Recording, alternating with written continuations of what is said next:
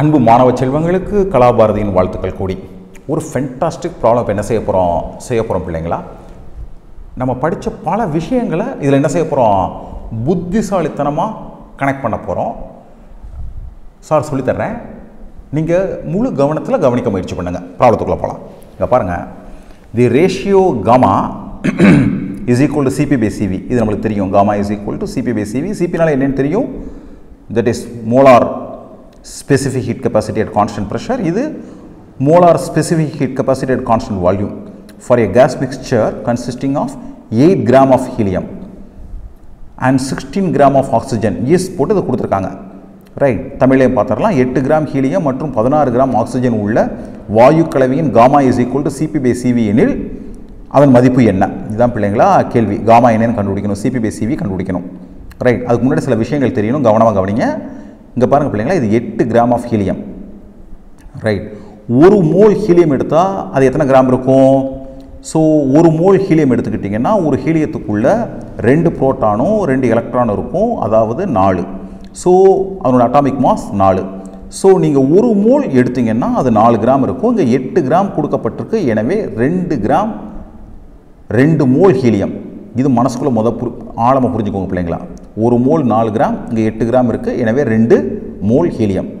இங்கே 16 gram oxygen இருக்குது. ஆக்சிஜனுடைய atomic number 8.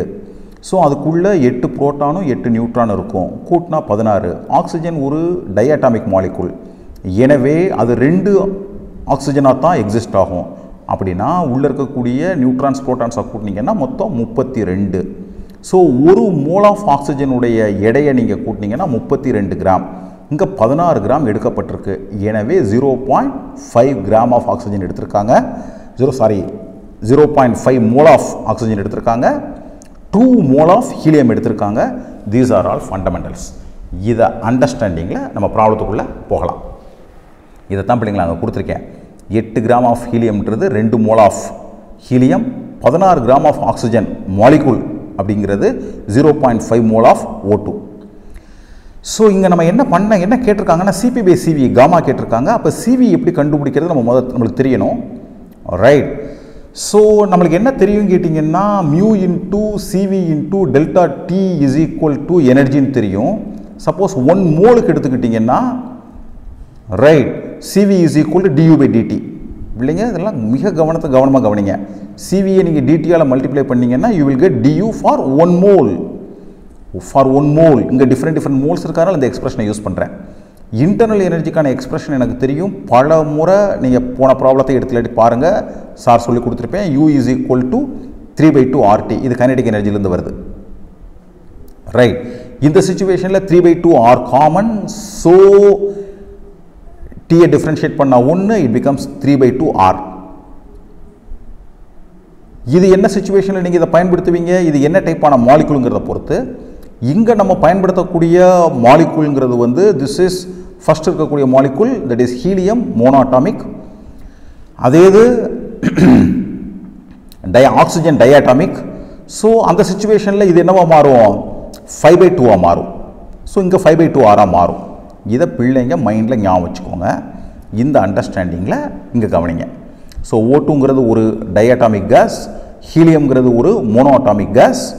Okay sir, பிள்ளைங்க புரிஞ்சுக்கிறதுக்காக என்ன செஞ்சுருக்கேன், ஒரு சின்ன டேபிள் ஃபார்மில் கொடுத்துருக்கேன். ஆக்சிஜன் 0.5 மோல் இருக்குது, ஹீலியம் 2 மோல் இருக்குது. ஸோ ஹீலியத்துடைய சிவி இங்கே கால்குலேட் பண்ணோம் 3/2 R, அது மோனோஅட்டாமிக்ங்கிறதுனால. ஆக்சிஜனுடைய சிவி அதனுடைய degree of freedom 5. Okay, so 5/2 RT. So this becomes 5/2 R. இங்கே 5/2 R கொடுத்துருக்கோம். ரைட், சிபி கண்டுபிடிக்கிறது ஒன்றும் பெரிய விஷயம் இல்லை. CP minus CV is equal to R. So CP is equal to CV plus R. So 5/2 ஆரோட ஒரு ஆரை கூட்டினா நம்மளுக்கு சிபி கிடச்சிரும். அதே மாதிரி ஹீலியத்துக்கும் சிபி கிடச்சிரும். 3/2 R plus R is equal to 5/2 R.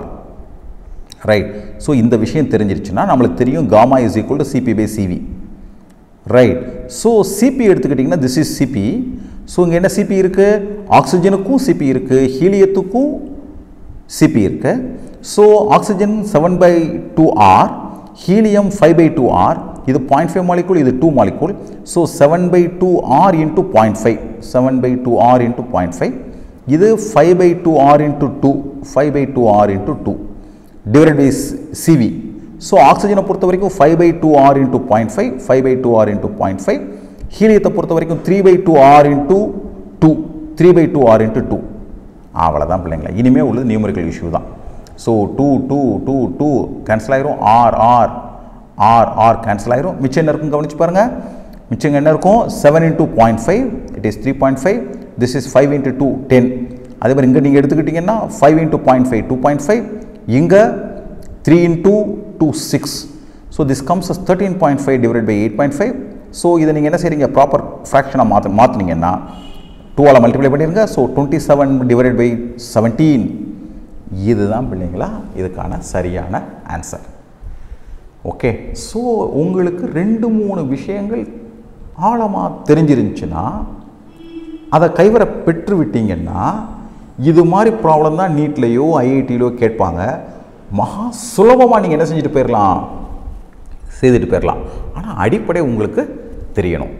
பிள்ளைகளுக்கு புரிஞ்சிருக்கும்னு நினைக்கிறேன். ஒருவேளை புரியலைன்னா பிள்ளைங்களா தயங்காதீங்க, வீடியோ மறுபடியும் பாருங்கள், மறுபடியும் ஒரு தடவை பாருங்கள். ஆழமாக பல விஷயங்கள் புரியும். சந்தேகம் இருந்துச்சுன்னா கமெண்ட் பாக்ஸில் தெரியப்படுத்துங்க. சேனலுக்கு சப்ஸ்கிரைப் பண்ணுங்கள். உங்கள் அனைவருக்கும் கலாபாரதியின் அன்பு வாழ்த்துக்கள்.